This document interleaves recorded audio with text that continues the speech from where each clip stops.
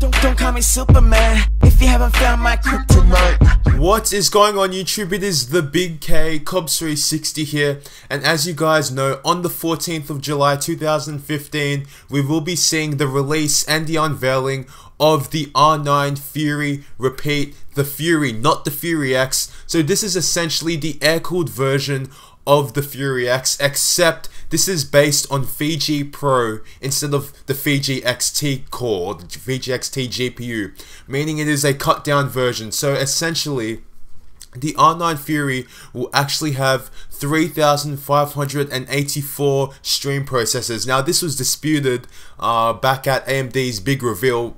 No one was really sure whether the $100 difference between this and the Fury X was because it was just air-cooled and it wasn't water-cooled, or if there were less stream processors. But now we know that there's only 3,584 SPs, so we should be seeing slightly lower performance. However, I really don't think it's going to be that significant. I mean, if you look at the R9 290 versus the 290X, the 290 was a pretty big competitor with its bigger brother, man. So I'm sure this card will be just as good, and it's going to be priced at $550. Now you see guys, the interesting thing is this card is going to be sitting somewhere between the GTX 980 and the 980 Ti, and it's going to be launching at $550, which in the United States is around, you know, $50, or around $50 more than the GTX 980, but of course it performs better.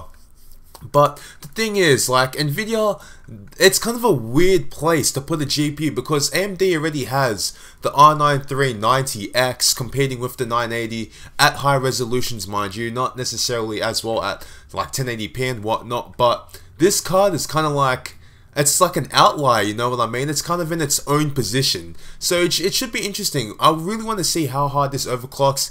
I'm going to show you guys on screen right now a picture of the Sapphire card. If you look at that, I mean, look at that fucking PCB extension, man. Holy crap. If you guys are confused as to why it looks like that, it is because, of course, HBM takes up much less, you know, surface area than GDDR5. So, of course, you've got that extra PCB space to ensure that you can actually fit the 3 fans on this GPU. So, it looks kind of ugly, I mean, to say the least, but I don't know, hopefully like MSI or Asus or whatever come up with something a bit more elegant than this. But no, yeah, it's going to have 3,584 SPs. It's going to have 1,000 megahertz core clock, 500 megahertz memory clock, you know, typical 512 gigabytes a second of you know, effective bandwidth. It's gonna be sick, man. So yeah, comment down below what you guys think. Will you buy this card? It's in a pretty good price positioning, man, but when it comes to Australia, oh, this card's gonna cost, I don't even want to know, man,